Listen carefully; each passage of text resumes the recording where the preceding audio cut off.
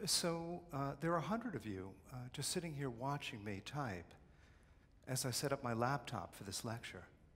Is there anything worse than watching somebody stare at their computer? I mean, it's not much different than when often these days you go to a concert and watch somebody mix at their laptop, which is as exciting as watching somebody check their email, which can be pretty exciting, except they're not checking their email, they're staring at their laptop, and all you can see is the screen's glow on their face.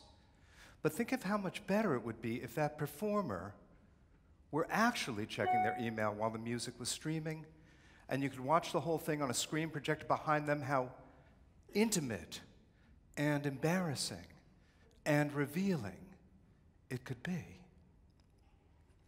I remember when laptops were first introduced as the only instrument on the stage in the concert hall. It was around 1995, and I went to see a classical electronic music composer at a proper concert hall on Manhattan's Upper West Side, and I swear, for nearly 2 hours, we stared at him, staring at his laptop.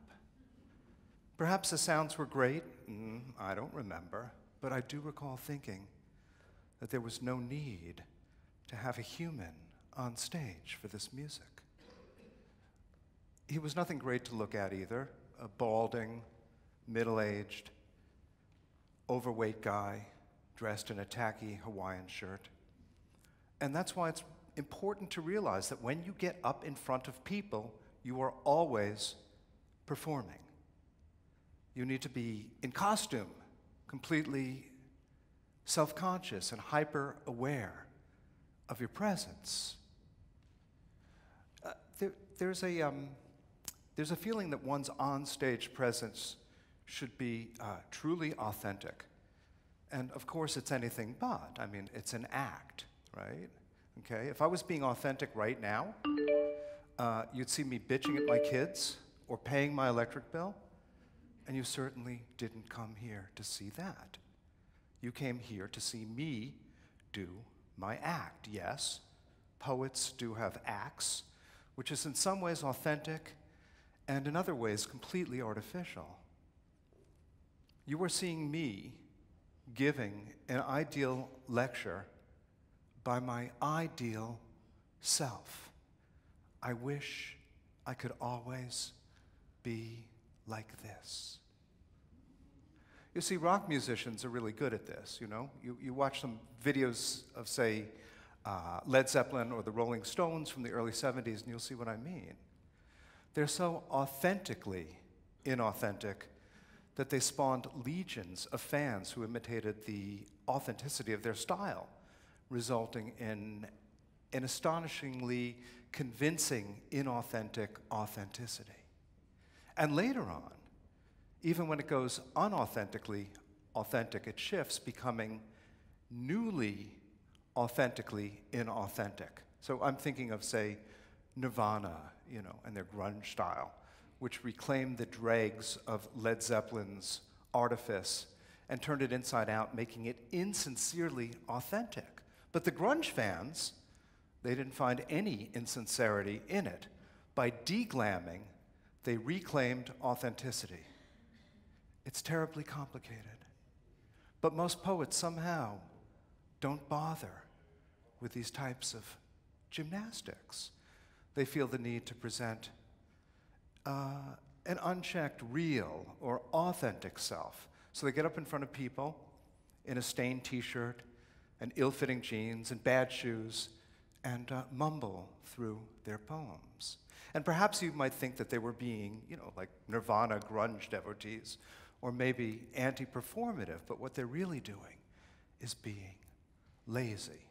They're neither authentic nor artificial. They're just flat and unconsidered. And that's why I feel if it's not pretentious or self-conscious, I don't trust it. But anyway, getting back to my sitting here typing in front of you, it reminds me of my book Soliloquy, which consisted of every word I spoke for a week in 1997, from the moment I woke up on a Monday morning until the moment I went to sleep on the following Sunday night. I transcribed the book completely unedited. I took nothing out. It ended up being about 400 or 500 pages long, and I said almost nothing of value. It really was an exercise in humiliation. So the way I did it was just with a little micro cassette recorder tucked into my pocket that was connected to a voice-activated microphone, which I wore hidden in my shirt, and when I spoke, it recorded. So around the same time, I had this related idea. I wanted to connect my computer to a screen in Times Square so that everything I typed or did on my computer for an entire year would be publicly displayed. Emails I wrote, online banking statements I viewed, porn I watched, every time I self-Googled, but of course, Google wasn't around then, but you know what I mean, manuscripts that I was working on and so forth. And that would have been the most intimate, revealing, humiliating, and risque thing I could have done, but it never worked out. I don't think it was technically possible at that time, and beyond that, no one in Times Square had any interest in some young, unknown poet live streaming their life on the crossroads of the world. Now, looking back on it, I was inspired by Felix Gonzalez Torres's public art piece from around 1990, which was nothing but a static black and white billboard-sized photograph of a bed that had just been slept in by two people, reputedly Gonzalez Torres and his lover Ross, both of whom later died of AIDS. And you could see, literally, the imprints of their heads on the pillows. And the idea was to bring the most intimate space, the bedroom, into the most public space, the street. And there are some great documentary photographs of that piece. One that sticks in my mind is what appears to be this crowded on-ramp to a bridge in the middle of rush hour, and cars are stalled, and the smog is dense, and there is this billboard of this just slept in bed presiding over the whole affair. It's a better version of one of those billboards that you see on crowded highways that say, if you lived here, you'd be home by now. So 20 years passed, and in 2016, I decided to do Soliloquy again for its 20th anniversary. What would my regular speech look like 20 years down the line? So much has changed in my life that the transcription would make for a completely new type of book. So I tried, and I failed. First of all, the technology still had not arrived and still is not available where you can just speak and everything that you say can be automatically turned into text and posted on the web in real time, which was my dream back in the 1990s. But even today, when I speak to my phone, it kind of gets it right, but it mostly gets it wrong. And because of the sensitive touch screen, it clicked off, and much of what I actually said wasn't recorded. Finally, about 5 days into it, I realized that I had accidentally deleted all but one day. And the one day that was left was Tuesday, the day I see my therapist. And I secretly taped my therapy session. And listening back to that day, the most interesting part was that 1 hour. So after the project failed, I decided I would go into my therapy session every Tuesday afternoon, secretly tape it, and transcribe exactly what I said as a new project. I did that for about 8 weeks, after which I thought it would be a really good part of my therapy to tell my therapist what I had been doing. And as expected, he freaked out and accused me of treason, of exploiting an intimate and ephemeral space, all for an artwork But I responded, "That is exactly what I do with my artwork." To which he replied, "Yes, that is exactly your problem."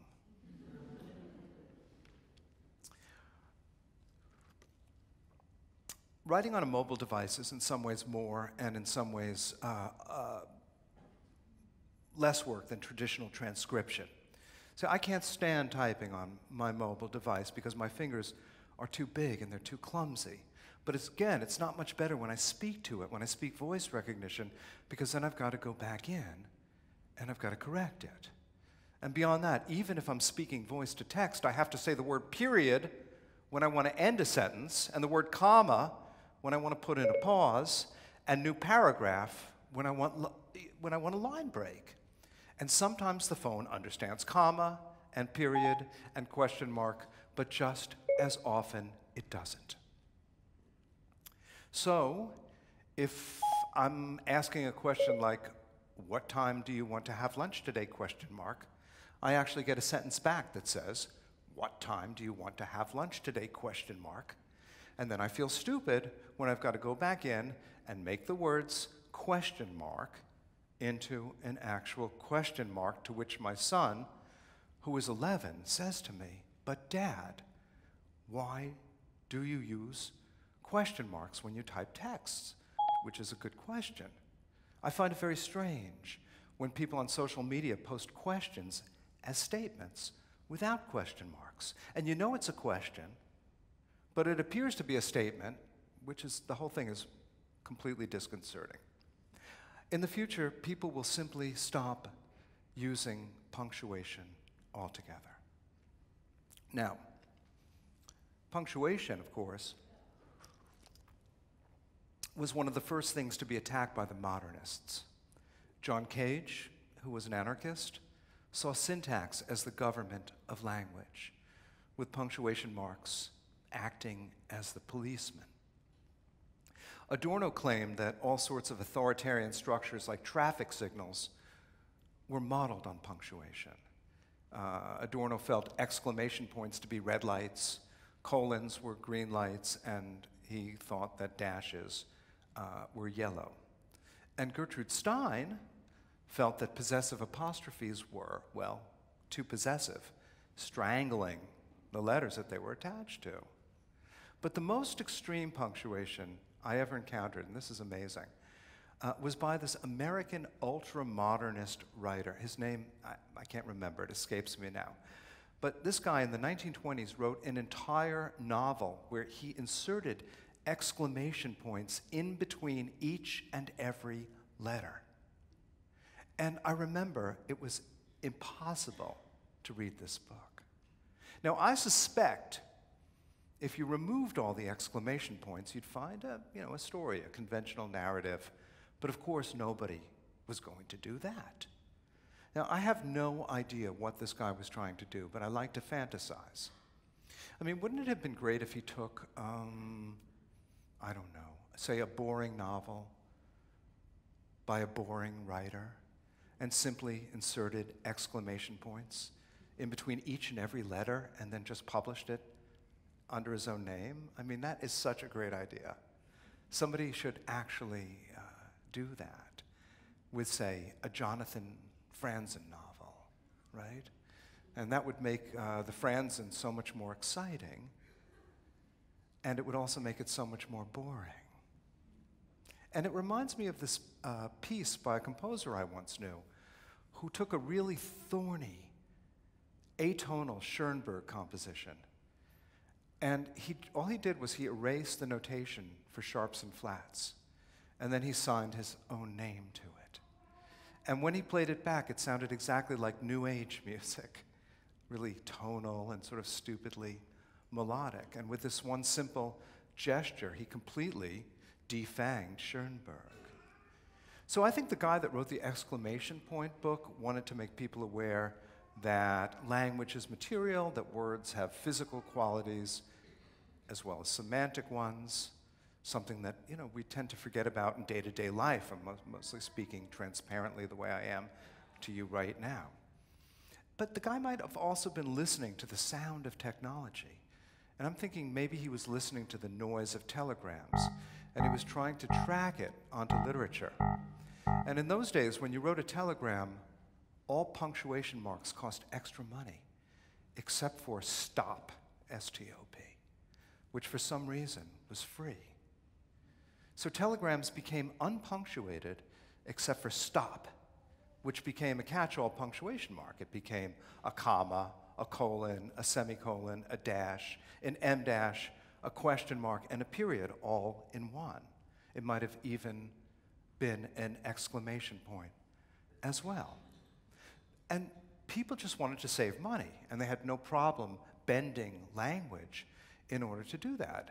So maybe the guy who wrote the exclamation point book was saying, fuck you to the telegram, and fuck you to the cost of punctuation. Remember, back then words cost a lot of money to print. Inadvertently, though, he triggered this other expensive situation. At a time when many books were still hand set with lead type, I'm sure that the shop that was setting the book didn't have enough exclamation points to insert between each and every letter. If you took, say, Ernest Hemingway's A Farewell to Arms and inserted exclamation points in between each and every letter, you'd need 494,177 exclamation points. And of course, nobody had that many exclamation points. And I'm thinking, what did they do? Did they buy more? I mean, that would have been a shitload of money. And then, what would they do with all those exclamation points after they had finished typesetting the book? I mean, I imagine they'd be hard to sell en masse. Who needs nearly 500,000 lead exclamation points? And maybe they sold them as scrap metal. You know, maybe they just melted them down and made new letters from them, the ones that everyone wanted, instead of a bunch of exclamation points that no one wanted. Which reminds me of a few years ago in the United States, when gas prices hit the $5 a gallon mark, and they didn't have enough fives for their plastic price displays. So instead, they started using S's, which they had plenty of. And when things got really desperate, they turned twos upside down, and they used them. And it always strikes me strange that still today, in most American gas stations, they have plastic letters for prices, not LED screens where all letters and numbers are in perpetual supply. I mean, nobody ever runs out of LED letters. Which reminds me of when ISIS destroyed the ancient city of Palmyra. And while the world watched in horror, one local guy, when asked about the devastation, he just shrugged. And he said, "These stones have been knocked down so many times before, we'll just put them back together like they always have been." And it reminds me then of letters and words. All the words that we use are used, ancient, worn, stacked, demolished, and reassembled in both very new and very old ways.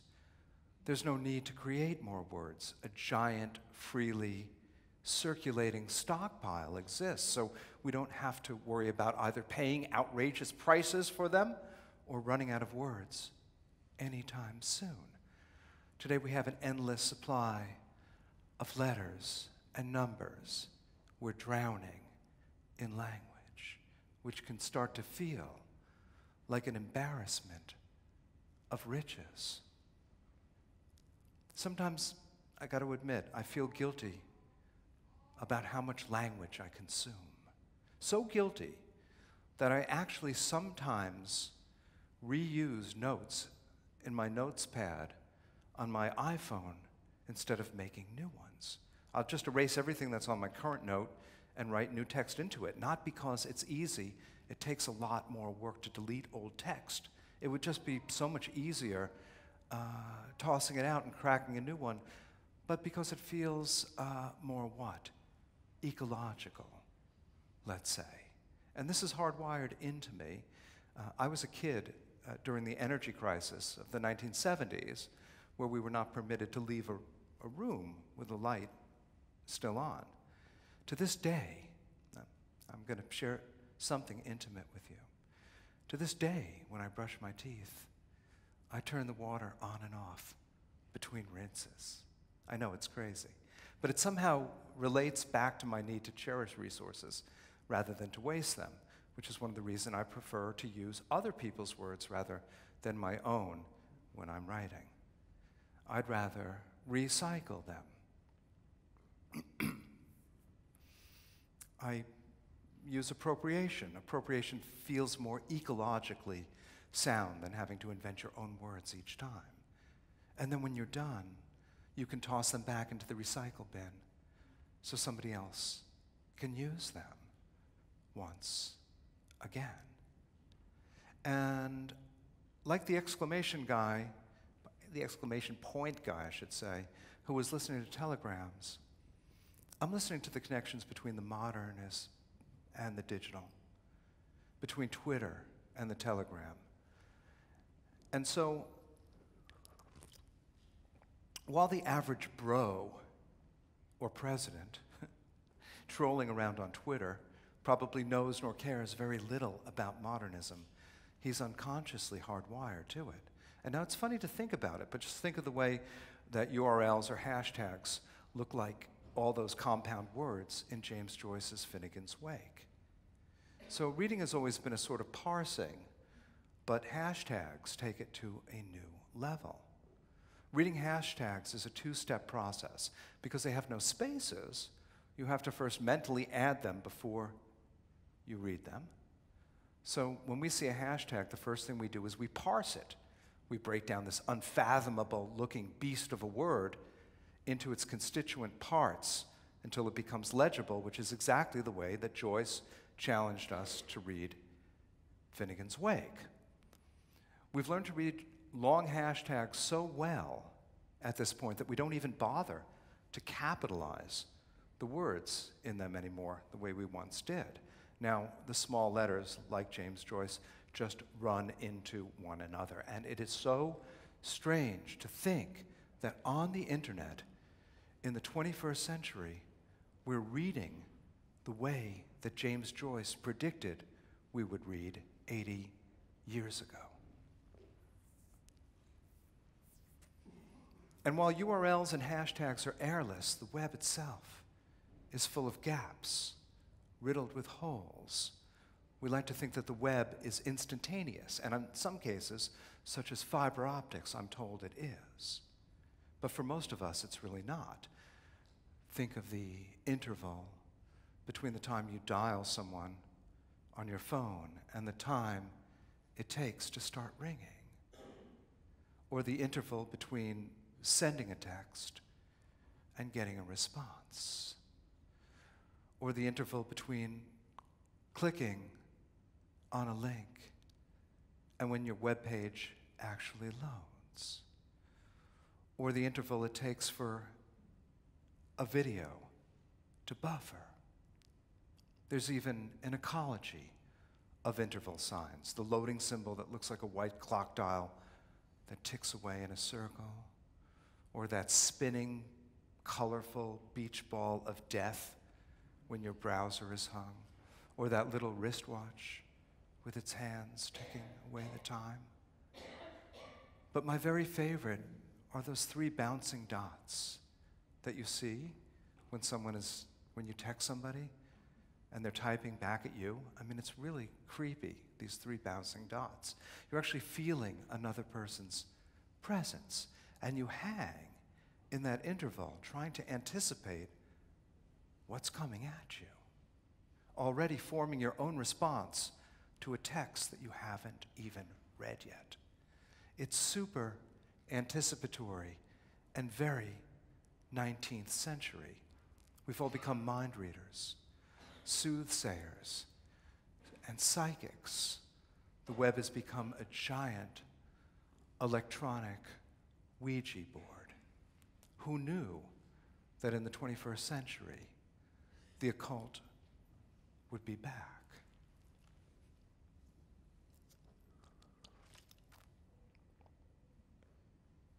But the web is just a mirror of what happens in real life. I mean, look at what's happening here. I'm feeling bad about speaking English to 100 people for whom English is not their first language. I'm really self-conscious of this. So I'm trying my hardest to speak simply, slowly, and clearly so that you'll be able to understand what I'm saying. But still, I'm not entirely sure you're understanding me. I mean, there's no way of knowing. You appear to be understanding what I'm saying. You're nodding your heads and you're chuckling at my bad jokes. So I think you're getting some of it, but I'm not sure you're getting all of it, at least in the way that I intend it.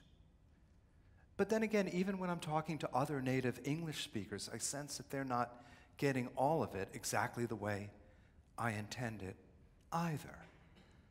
In English, I constantly get embroiled in all sorts of fuck-ups, miscommunications, misunderstandings. I mean, you would think that the people I love most in the world, my family and my friends, would understand me.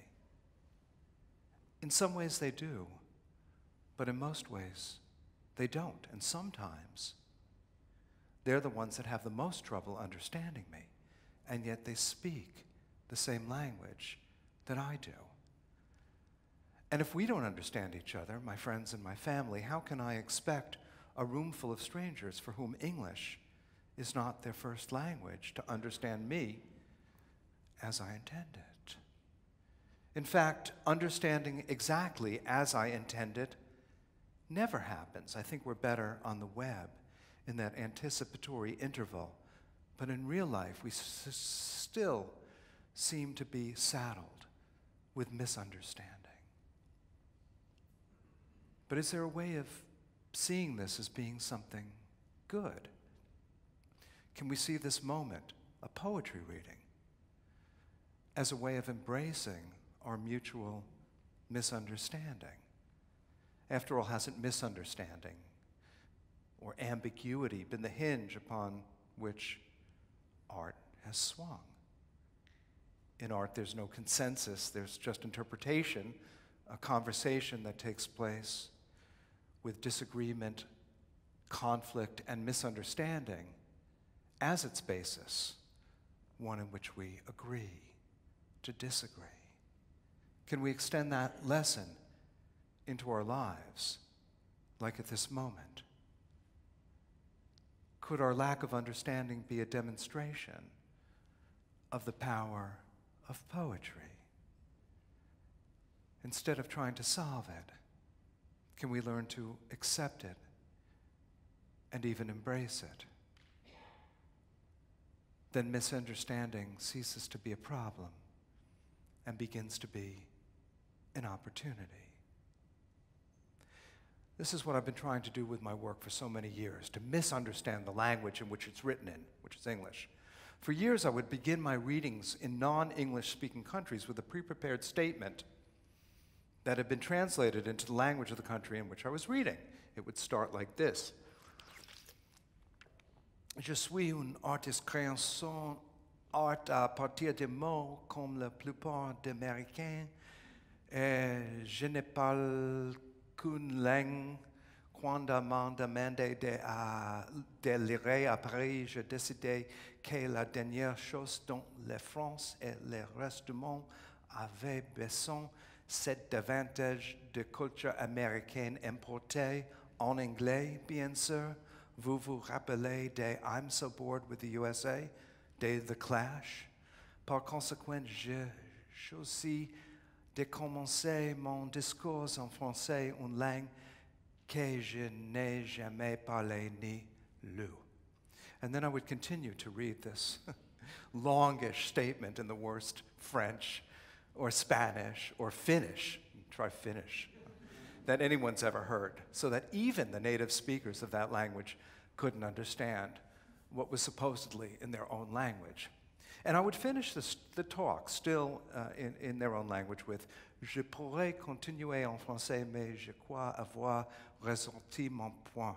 Je présentais le reste de mon discours en anglais, mais après ces débuts quelques peu rudes, vous comprendrez mieux ce que j'essaie de complaire par le biais de ma langue maternelle, l'approximation du contexte utopique que nous vivons actuellement, celui de mes connaissances volontaires.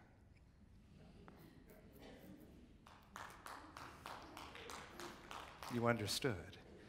Sometimes when I do a talk in a non-English speaking country, they hire a translator for simultaneous translation, which adds to reduce the noise and mitigate the ambiguity. But in reality, translation inadvertently adds another sort of noise, the noise of approximation, which is another form of misunderstanding. And no matter how hard we try, we can't win. Yet here we are, pretending that nothing is wrong. But nothing is wrong. I feel like I'm not speaking English. Or I feel like I'm speaking someone else's English, which in many ways I am, because when you appropriate someone else's words, as I often do in my writing, you intentionally misunderstand them.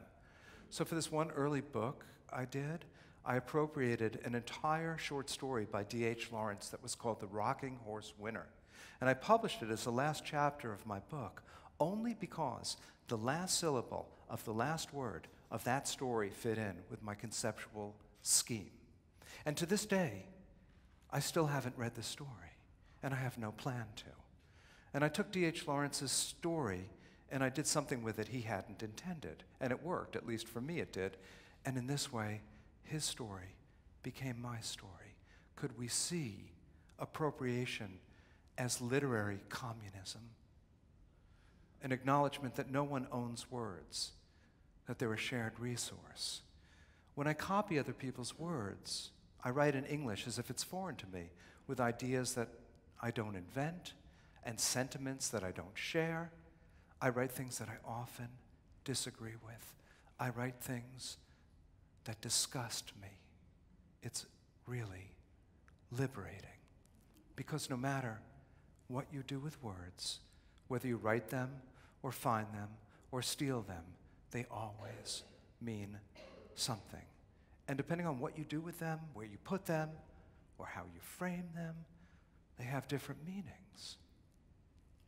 I think as writers, we try too hard to make meaning when the material that we're using is saturated with meaning.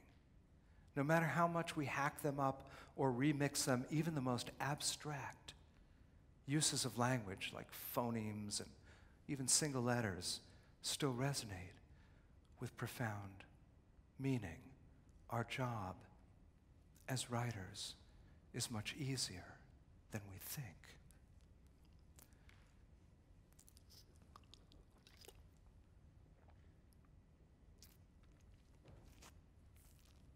So soliloquy had this postscript that went, if every word spoken in New York City daily were somehow to materialize as a snowflake, each day there'd be a blizzard. I mean, I love the idea of language accumulating like snow. And just before I wrote soliloquy, there was this huge blizzard in New York. It was one of the worst ever. And when it snows in New York, what they do is they scoop up the snow and they load it onto trucks and they dump it into the river where it dissolves, flowing back into the ocean. And I thought, if speech was materialized as snow, at the end of the day, they would have to do the same thing with all that language. They'd collect it and they'd shovel it into trucks and dump it into the river in order to make it melt away into the ocean and just start again the next day. Which reminds me of a story of Rabelais. And it was a story he told about a battlefield that was so cold that on the day of the battle, even the sounds of the battle froze and fell to the ground. And there they lay all winter long until spring, when the frozen sounds began to melt. And as they melted, the sounds were replayed, not in the order in which they were originally made, but the order in which they melted. It was a cacophony. But certain people on this battlefield picked up these sounds before they melted, and they brought them into an ice cellar where they remained frozen for centuries. And when they finally thawed, sounds were heard from 600 or 700 years ago. Which reminds me of this very dear friend of mine who's a very successful painter and a very wealthy man. And when you make that kind of money, you trade paintings for wine. But the problem is that he loves wine, but his wife doesn't drink. So his greatest joy is to invite his friends over to his house, where he just starts taking out these incredible bottles. They're worth hundreds of dollars, simply because he's just dying to share his wine with someone. It really is just the most amazing thing. It's great going over to this guy's house. And I remember him taking out a bottle of port from the early 1800s. And it wasn't the best port I ever drank. But the idea that I was drinking a liquid from over 200 years ago was completely incredible. And I find all of these things fluid, rife with history. I find the materiality of liquid, or the materiality of sound, or the materiality of language to be interchangeable with words taking so many forms. And maybe this is why I love digital language so much. I love the way that the digital has liquidated language. You know, I've often thought of the metaphor of the water cycle that describes the ways in which language moves throughout the digital ecosystem, from frozen solid artifacts like movies, right, to flowing liquid states like torrents that are always floating around. And sometimes they're slushy, partially frozen, partially melted, like when you're simultaneously playing an MP3 while it's seeding a torrent up to the cloud. Even the metaphors that we use to describe the digital ecosystem are atmospheric and weather-inspired. I love the idea that, like urine, we stream our media. Like Dolly's watches, when we play MP3s, they unfurl, they melt, they loosen, they lessen, they deflate, they soften. But no matter how hot my computer gets, it never actually softens, nor does it sweat or wet itself. I sometimes half expect to pick up my laptop after a long session and find a pool of liquid beneath it, and I'm always disappointed to find that it's bone dry. It hates water, and it hates grease. And yet its surfaces are slathered with both. Morsels of a croissant drop into the valleys on my keyboard, and they get ground into smaller crumbs each time I punch my keys and write my poems. And specks of saliva fling from my lips and land on my screen, and they dry there waiting until I pick them off with my fingernails. Desiccated sweat from the heels of my hand create these ghost-like washes on either side of my trackpad. Stray eyelashes fall between my arrow keys and are devoured by my machine's innards. And if you hold my Android up to the light in just the right way, you can see my swipe pattern, created by the grease from my finger that's been run in the same shape so many times that it might as well have been channeled into stone. And from time to time, I wipe my pattern away, but moments later, it reappears again when I run my finger back over it to unlock my phone. And my device's oleophobic layer sits atop Gorilla Glass, and like my skin, it wears out and dries, it loses its lubrication. It buckles and cracked, brittle with age, and eaten away by the acidity of my sweat. My device is in an eternal state of undress. My finger no longer glides It skitters, resisting my touch rather than courting it. And I reach for a tube of grease and a Q-tip, and with a circular motion, I caress its surface. Now newly moistened, my finger glides across its surface like an ice dancer traversing the ice. On hot summer evenings, driblets of sweat plunge from my brow onto my screen and slither over its rounded edges, saturating its ports. Lifting my device, I notice my desk is wet. I wipe it up, and then I wipe my brow. My device and I are one. I paw my keyboard until the letters wear off. Always A's, D's, S's, E's, and T's. Never P's, U's, C's, or V's.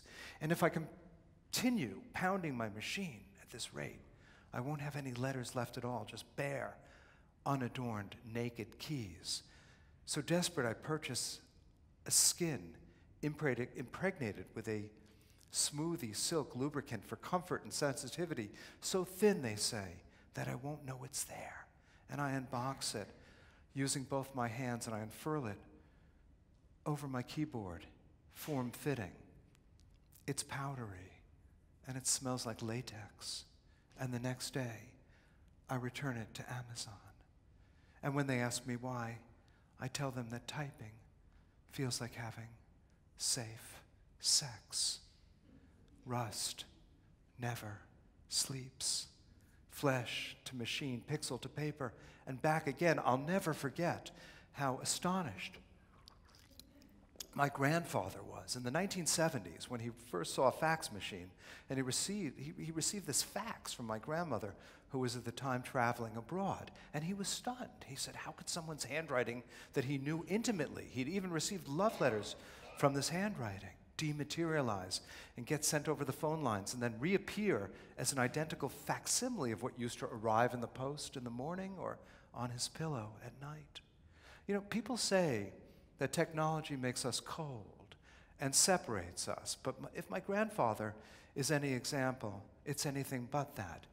His reaction to that primitive fax machine was hyper-emotional. Just think of all the invisible language right now, rife with emotion flowing through this room. Wi-Fi signals, text messages, radio waves, television transmissions. With every breath we take, the air is thick with language.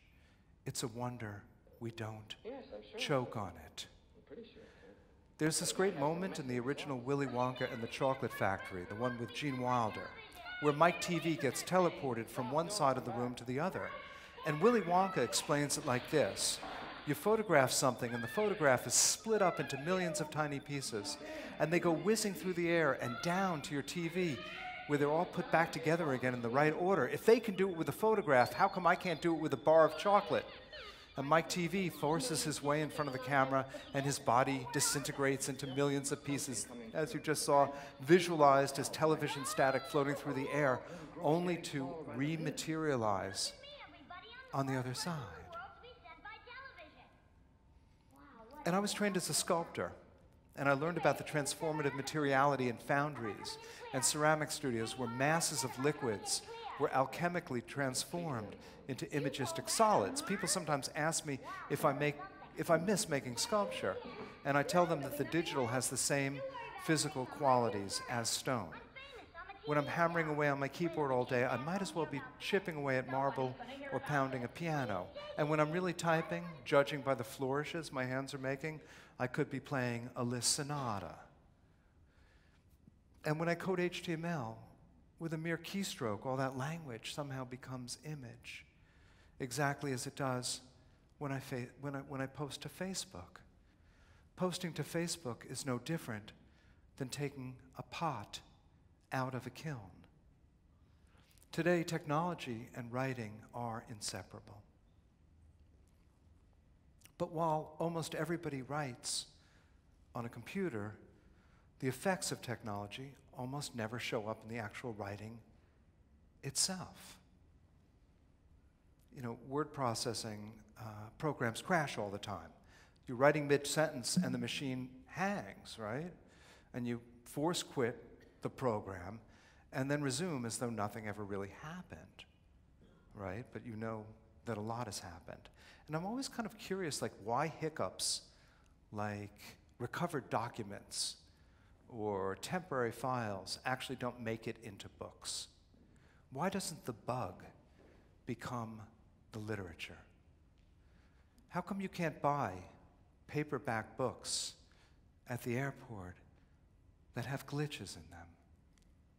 I mean, look, think about it. Most of our textual environment is glitch anyway. Wads of spam and miles of quoted text and infinitely mirrored retweets, all born of the refractive platform upon which they are composed and distributed. When we read and write on the network, but in our books, they're nowhere to be found. And it's so different in other fields, like music, where technological errors, you know, obviously are the basis for entire aesthetics. I'm thinking of something like musique concrète, where the tapes were stretched and manipulated and warped to create new sounds that nobody ever heard of. And it also actually reminds me of this one musician I knew who back in the 1970s actually left her 8-track copy of Led Zeppelin's Zoso on her car's dashboard, where it melted on a hot summer day. And knowing it could only be played once, she made a recording of it, capturing a glorious, wobbly version of Black Dog and an elongated, loopy Stairway to Heaven before the 8-track tape died. She then signed her name to it, claimed it as her own recording, and today, though, nobody would argue with the terms industrial or noise music. Imagine hip-hop without the scratches. Imagine sampled music without the samples. Or auto-tune pop without auto-tuning, and then you have some idea of what literature sounds like today. So why the hesitation in writing? I think it's fear of language itself.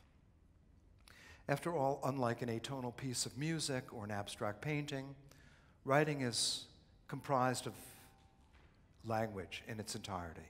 The very material we use to communicate with one another.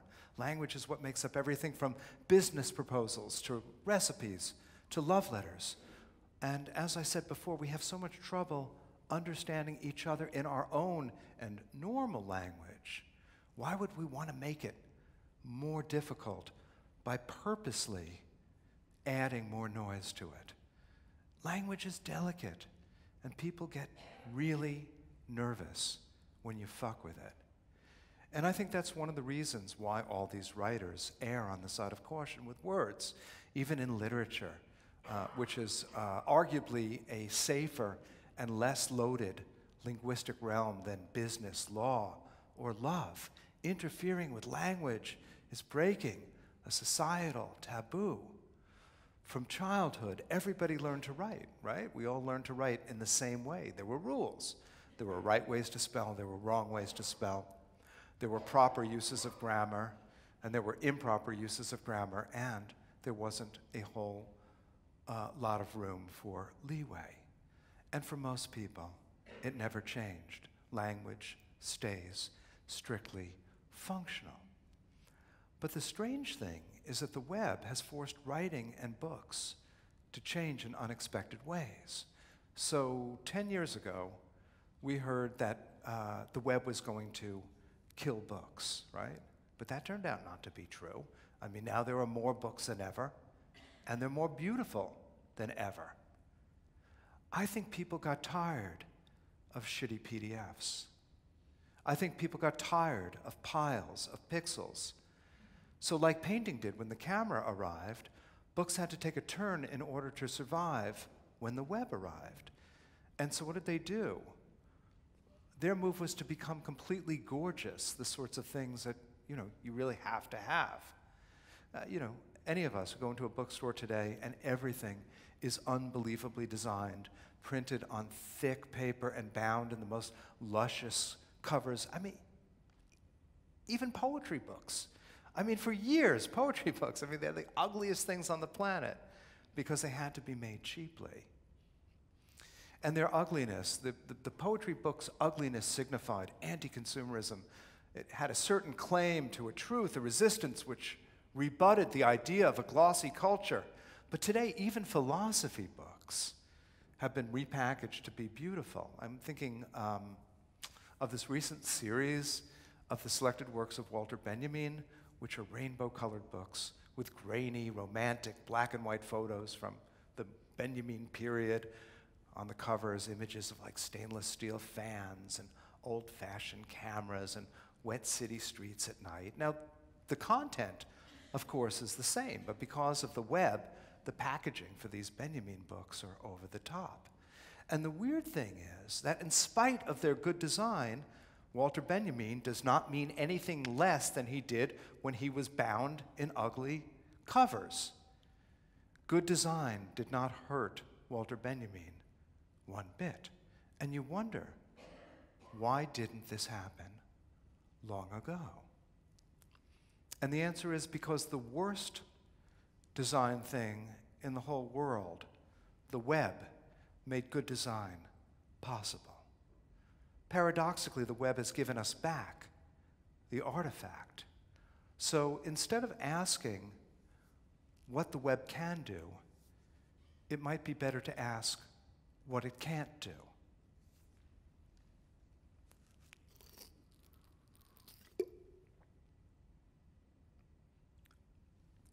The web cannot produce a beautiful book. The web cannot produce a thick piece of vinyl. The web cannot produce a locavore meal. The web cannot produce a glazed piece of ceramics. The web cannot produce a soft, woven sweater. And the web cannot produce a unique oil painting, yet. And this is why painting continues to live. The web kept painting relevant for the exact reason that the web cannot make a painting. And everybody says, oh, the web is destroying this, the web is destroying that. But for all it's destroying, it's also rekindling and reviving an entirely other set of cultural artifacts, making them more valuable precisely because the web can't do them. And just when we were supposed to be liberated from our objects, we're drowning in them, getting swept away by the flow. But the web is flow, and these artifacts are islands in that stream. And there's something sort of zen about living in the flow, right? And there's something also sort of, drifty and meaningless about it also. The web is liquid, it flows through our fingers. There's no handles, there's nothing to grab onto. Amnesiac and ludic. The 24-hour cycle renders the traditional markers of time obsolete one day, flows into the next. Catastrophes, deaths, obituaries, gossip, photos, politics, only to be displaced by the next thing barreling down that stream. People often ask me why I still publish books. And I think the reason is to stop the flow. In order to make an argument, you need to freeze that flow, at least for a moment, where you draw upon the past and you speculate upon the future in the one crystallized present, which is a book. And books become markers in that stream, which continue to flow around them, but they feel solid, like totems to which discourse can cling.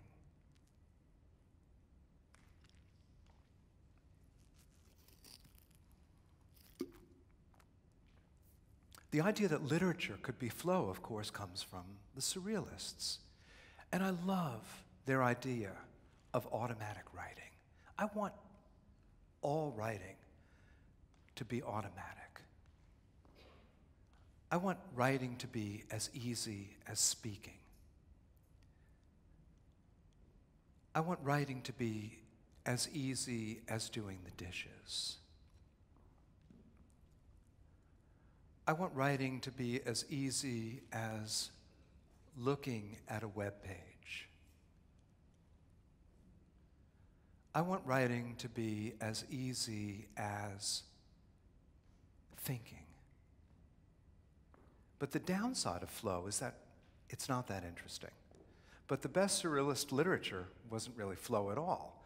I mean, those guys went back in and they fine-tuned everything to produce this very high-end literature. You know, the Surrealists cheated in a really lovely way. And I like the idea that you can go back in and make it a little bit better. I mean, you need to adjust the signal-to-noise ratio in order to get decent literature. I mean, so much literature is being produced by bots and algorithms these days. And one of the mistakes that the new automatic writers make is to accept exactly what the machine produces. Now, machines produce too many good ideas. They need to be teased out. Those ideas need to be sorted out. Otherwise, you're just reproducing flow. So, I'm finishing up here, and my last topic will be about flow. Speech is flow, but as a book, soliloquy was a marker in that stream. I wrote that book in the third week of April of 1996.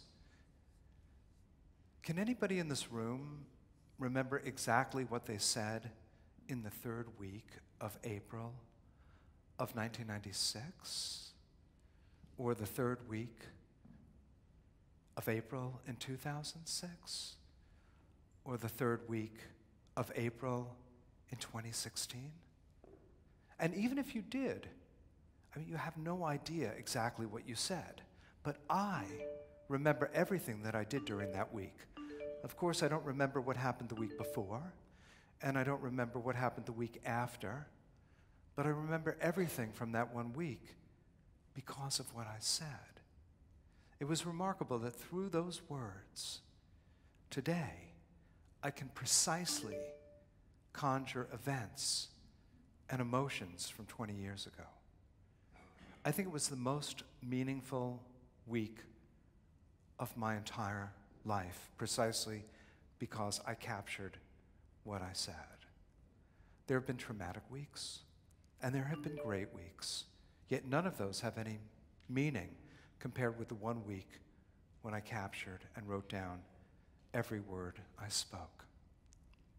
Which reminds me of a man I met a few years ago in Berlin. We were both at a conference speculating about the future of literature, and he was this university scientist working on building actual automatic writing programs. Programs that could take a set of statistics and transform them into natural language. So he would take things like the stats of a football game and write a program that churned it into a report for a newspaper so believably written that you couldn't tell that the whole thing had been done by machine. I mean, it was really pretty amazing. And then I spoke about my practice of automated writing, automatic writing. And this guy listened, and he was completely puzzled. Why in the world would I want to do the opposite of what he was doing? Why in the world would I want to write more like a machine? As a scientist, he was trying to solve a problem. And as an artist, I was trying to create a problem. And to him,